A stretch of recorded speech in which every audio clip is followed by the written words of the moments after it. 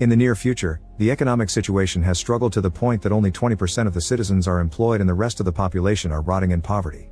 Eventually the government decides to build a wall in the middle of the city, so now the jobless live outside of it in an area known as the zone, and the actives live in the prosperous city behind the wall. A strict army of guards protects this wall 24/7. 30 years after the wall was built, the situation in the zone includes a large number of untreated diseases and a lack of safe drinkable water. In the zone, Noah is going around checking sleeping people for clean water and tries to steal from a girl.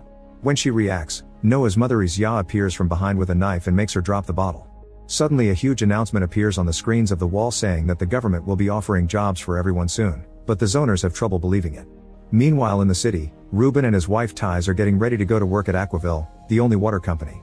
Their daughter Maëlle is getting dressed in different clothes than the rules indicate, so Reuben has to scold her not to get fined. He also reminds her to practice her exercises more often because she's mute and she's already seen as an outcast, so she must work hard to succeed.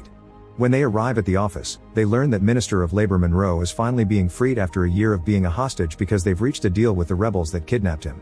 For the first time in a decade, Prime Minister Nadia visits the zone to give a very fake speech about equality and inform them what the deal is about. The rebels will release her husband Monroe and in exchange, 10,000 zoners will be given jobs in the city under the Solidarity Job Program. The zoners are very happy to hear the news, but the actives are worried and wary because they have a negative perception of poor people.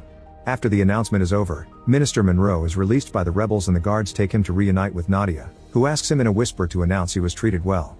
Monroe tells everyone he's fine, but once he leaves with Nadia in their car, it's revealed he's missing 2 fingers.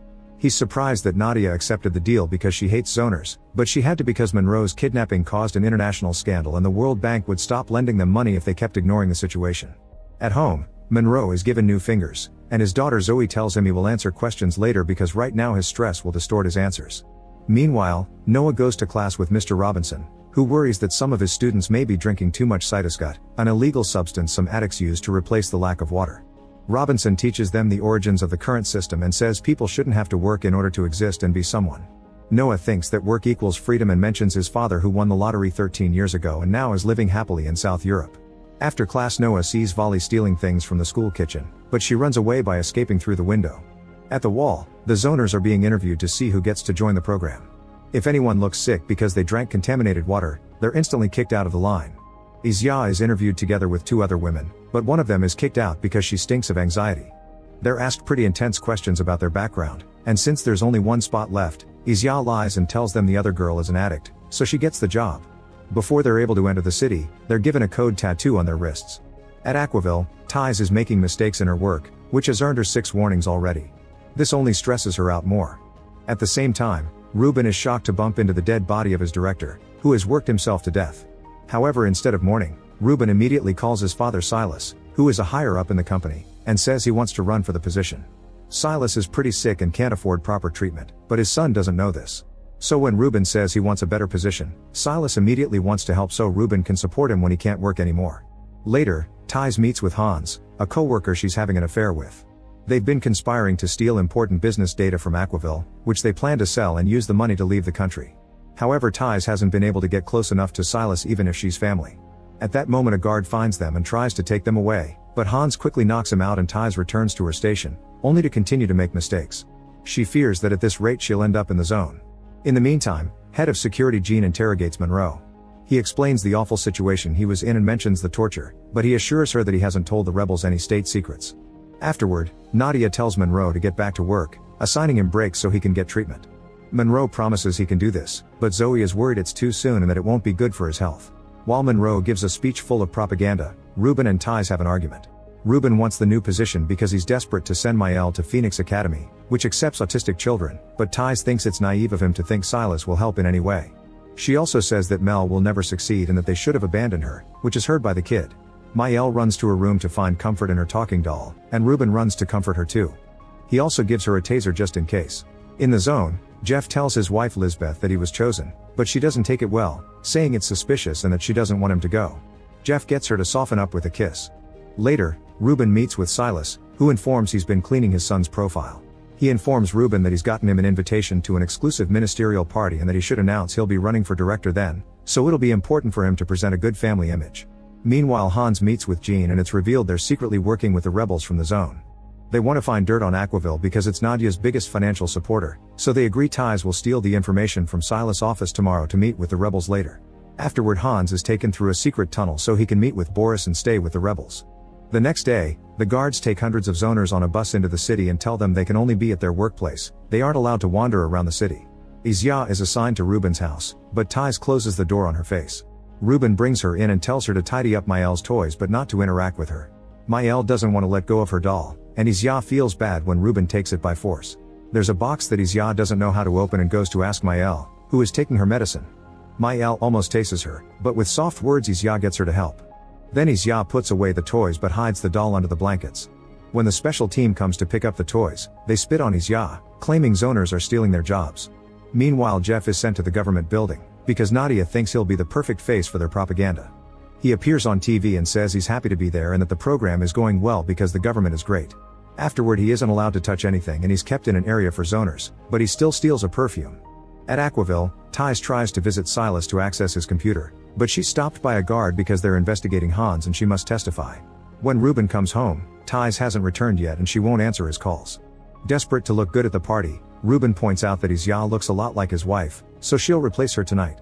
Izya accepts in fear of being fired, and Ruben lends her Ties clothes including a bracelet to hide her zoner number. At Nadia's house, the family learns that most actives think zoners are here to steal their jobs and that they refuse to touch them. There have also been 22 cases of aggression against zoners. However, Nadia says everyone will have to adapt for the sake of public relations. At the party, Izya is very nervous, but luckily wives aren't expected to say much and the higher-ups get a good impression. Ruben makes her dance with him, but Izya can't take it anymore and leaves. As she goes down the corridor, she discovers that the other children are making fun of Mael for being mute, causing her to scream. Suddenly Silas shows up and takes her away. When the family reunites, Silas reveals he knows Ties has been replaced and scolds Ruben for his weak family. When the zoners go home, Lisbeth thanks Jeff for the perfume with some naughty action. Izya shows Noah the money she's made and they hide in a secret box with their savings. Meanwhile, Ties is finally freed and goes to meet with Hans, only to find Jean instead. She explains that she failed her mission and when Jean gets too pushy, Ties becomes anxious and demands to see Hans, so Jean knocks her out and takes her to the zone so Boris can hide her too. The next day, Ruben realizes Ties is gone for good and asks Izya to replace his wife at work. He even teaches her how to use the system. At first Izya refuses, but she changes her mind when she realizes she can ask for much more money, which Ruben accepts to pay. At the office, Ruben is accepted as one of the candidates for the director position. Izya is nervous and makes a few mistakes at the computer, but her fear of getting caught helps her concentrate and she begins to work well. At lunch, she has trouble with the food box, but she opens it after seeing a coworker that talks about all the people that have died this year in the company. Because she doesn't eat fast enough, her food is taken away when the lunch break ends and she must return to the computer. Meanwhile, Jeff meets with Nadia and her family, and he's given the position of Monroe's special advisor. They want him to help make the program a success and diffuse the current tension in the city, so they quickly put him on TV.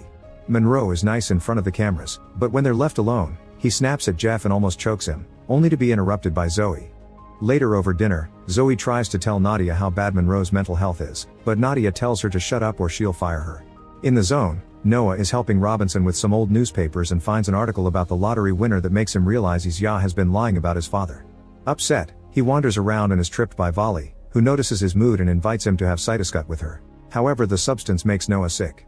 In the rebels' hideout, Hans goes to check on Ties and confesses he's been using her to get access to Silas because he believes in zoners' rights. Ties thinks zoners deserve to be here, so Hans leaves her in the cell. Afterward, Ties is given 2 bottles of water, and she must guess which one wasn't poisoned. Later in the afternoon, Izya is taken by a guard because an employee identified her as a friend of Hans, who is still being investigated. Luckily, Jean is there and uses her power to free her, misdirecting the attention toward other women. When Izya leaves work, Jean follows her to know what's going on and immediately calls Boris to tell him of the replacement. They agree they'll try to get Izya to help them too. Once Izya gets home, she notices Noah is missing and starts looking for him everywhere, only to bump into Boris.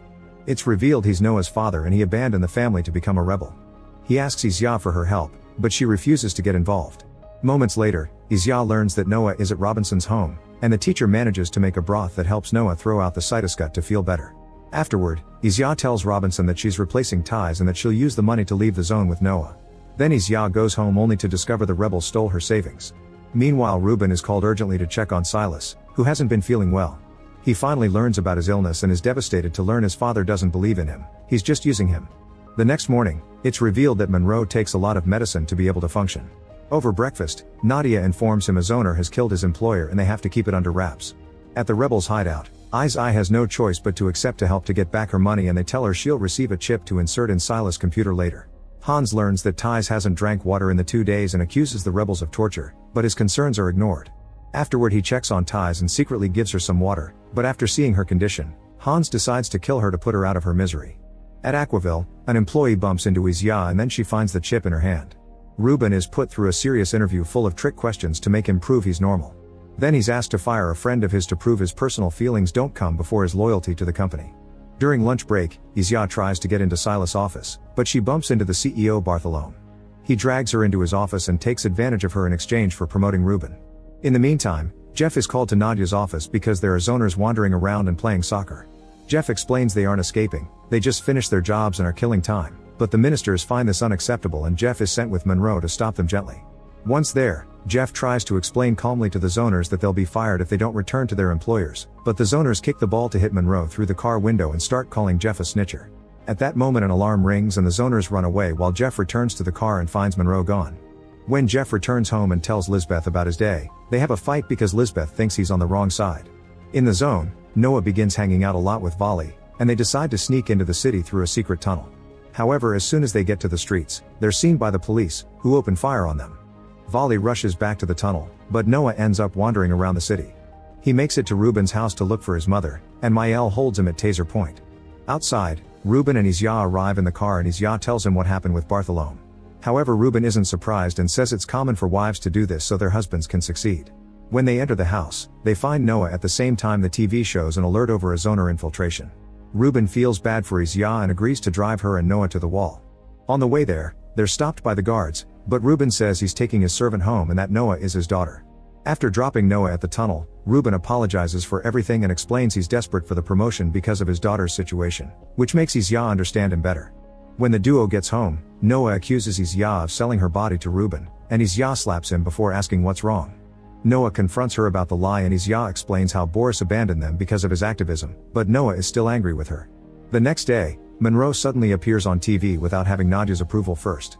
He rants against the zoners and mute kids, saying that an invasion is inevitable. In the zone, Hans gets a call from Jean, who tells him that they need to act soon before Monroe's speech gets the program in trouble. Hans meets with the leader Saul, who turns out to be Robinson, and they start to make plans for an invasion. However, they'll need the intel from Izia first. Afterward, Monroe is taken to a psychologist and kept under watch 24/7, while Nadia asks her father Passerone for advice. He used to be a prime minister too and is responsible for the wall, thinking it was the only solution to keep order. Then Nadia learns from Zoe that Monroe's speech made many people fire or kill their zoners. There's now chaos in the city. Nadia tells her to make an announcement saying Monroe was speaking based on false information and any person that fires their zoner will be punished. At Aquaville, Ruben goes to see one of his opponents and finds him dead in his office. Meanwhile, during lunch, Izia is approached by Moi, another one of Ruben's opponents. Moi asks Izia to marry her so they can defeat Ruben together, but Izia refuses. When her sleeve accidentally slips back, Moi notices her zoner mark. Izia immediately calls Ruben and warns him, so Ruben rushes to the parking lot to confront Moi.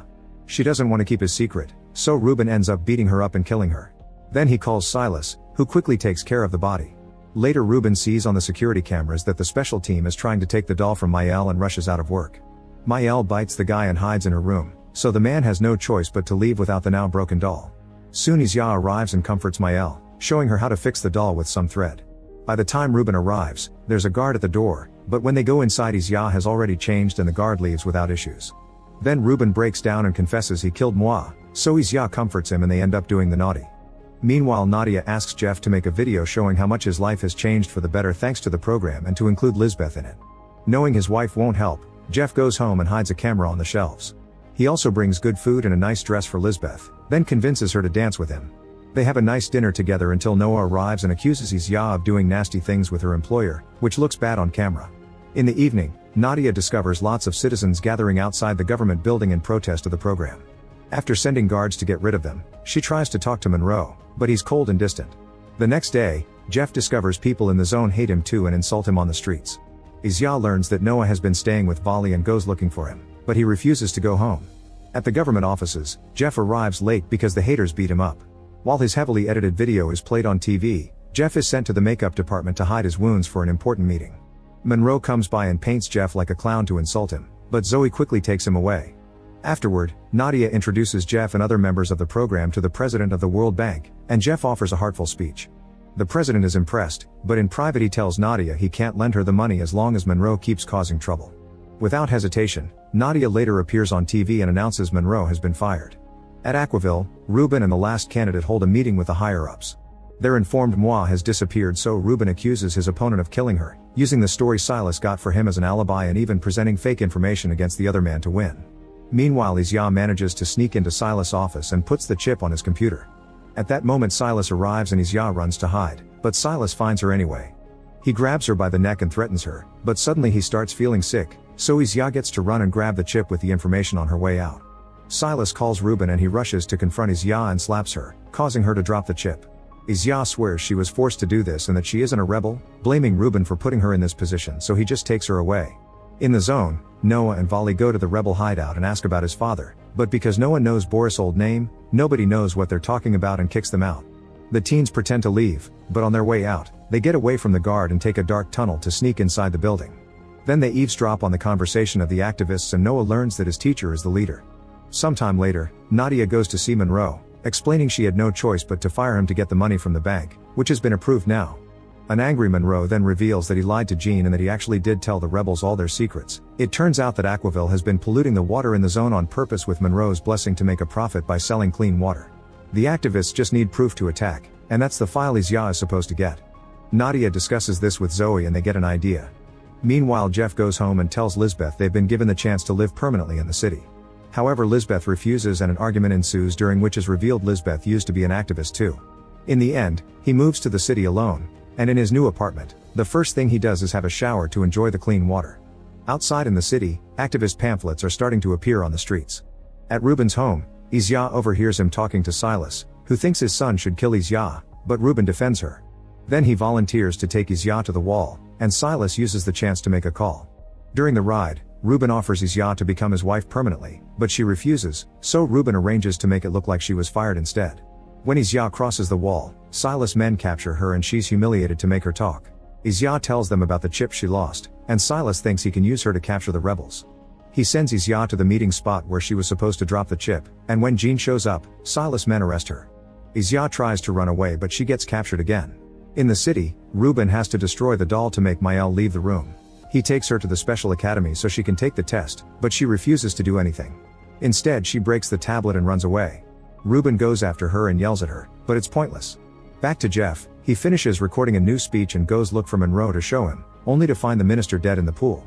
At that moment Zoe shows up and kills Jeff with a shot, which is part of the plan. Nadia appears on TV saying Jeff killed Monroe and he was shot by the guards when he tried to escape. Then she goes on a rant against the zoners, saying they've become too dangerous and that's why she's suspending the program. She also announces a mass raid to catch the rebels. In the zone, a furious Lisbeth throws stones at the screen. Meanwhile, Isya is locked up with Jean, who has been burned and tortured for information. Silas tells Bartholomew of what he's discovered and after delivering the news to Nadia, Bartholomew informs Silas that Ruben was chosen for the director position. In the rebels' headquarters, Hans insists on rescuing the Isya and Jean but Saul refuses, saying he can't destroy the activist network just for them. Noah and Vali overhear the conversation and they are disgusted to learn that the rebels are as bad as the people they are opposing, so they leave. At Aquaville, Ruben is given the director's office and Bartholomew informs him that he's arranged things so Maëlle is accepted at the academy. Afterward, an employee stops by and gives him a little trinket, saying his wife must have dropped it earlier. Ruben takes a closer look and discovers the chip, so he connects it to his computer and finally finds out about the poisoned water. Disgusted by this, Ruben anonymously uploads the information online, which is seen by the government and the rebels. Soon Nadia appears on TV saying the information is all fake, but everyone in the zone responds by stoning the screen. Ruben goes home to take Maëlle, telling her they'll find Isya and escape together. When they cross the wall, they're attacked by Vali, but they let him go when he says he wants to see Isya. Noah explains what happened and suddenly they hear a bomb outside, so Ruben tells the teens to hide with Maëlle while he goes to rescue Isya, taking Vali's taser with him. Moments later, the rebels finally launch an invasion from multiple fronts and Nadia's defense plans aren't enough because it's not only zoners, many people from the city have left their jobs and are supporting the cause as well. Saul wants to take over the TV first, but Boris takes Hans and a few others to attack the guards and demand information about Isya. Meanwhile, Ruben corners Silas at the office and hits him until Silas agrees to take him to Isya. On their way out, they're seen by another employee right before the TV announces Ruben is a wanted man because the IT team tracked the leak to his computer. Soon they're surrounded by armed guards, so Ruben is arrested and locked up with Isya. In just a few hours, the wall finally comes down and thousands of zoners enter the city. A bomb explodes near Zoe's car and the guards have to evacuate her. Near the wall, the teens and Mael are scared of all the violence and run to hide in an empty apartment. Noah has a wound on his shoulder and Mael decides they should make a blood pact, promising to stick together until the end. At the minister's residence, Zoe finds her mother on the roof watching the fall of the wall and blames her for everything. Zoe refuses to leave the city and swears she will testify against Nadia to see her fall as well. In the meantime, the guards get orders to kill the prisoners. Ruben is immediately shot, but before Isya is hurt too, Boris shows up and kills the guard first. Then the rebels take Isya and Ruben to safety. At the same time, Saul and his men find Nadia, and they kill her behind closed doors. Afterward, Zoe approaches Saul and offers his experience to help him manage the country. 3 days pass and the TV announces that Nadia self-deleted, marking the beginning of a new era. Hans is devastated to discover Jean died and tells his men to identify all the bodies because he doesn't want any brave warrior to die anonymously. Lisbeth uses the new holes on the wall to go to the city and get Jeff's ashes, wanting to honor him. Ruben recovers in hospital and Mael looks over him while Isya reunites with Noah. Boris comes by to check on them and Isya forces him to confess the truth to Noah, but things are just awkward between them. When Ruben is feeling better, Isya tells him she accepts to be his wife. Noah likes the idea and invites Vali to come with them, but she turns him down. Later at a press conference, Saul finally announces the end of the old system and the beginning of a new equal one. Afterward, he goes to see Passerone, who hasn't been well since Nadia's death. It's then revealed that Saul is Passerone's son and he was thrown out of the city because he didn't approve of his father's system. Saul promises to give Passerone the best doctors so he can live and suffer under the new system like the zoners did under his. To Passerone's shock, Nadia suddenly shows up alive and well, thanks to having accepted to work with her brother.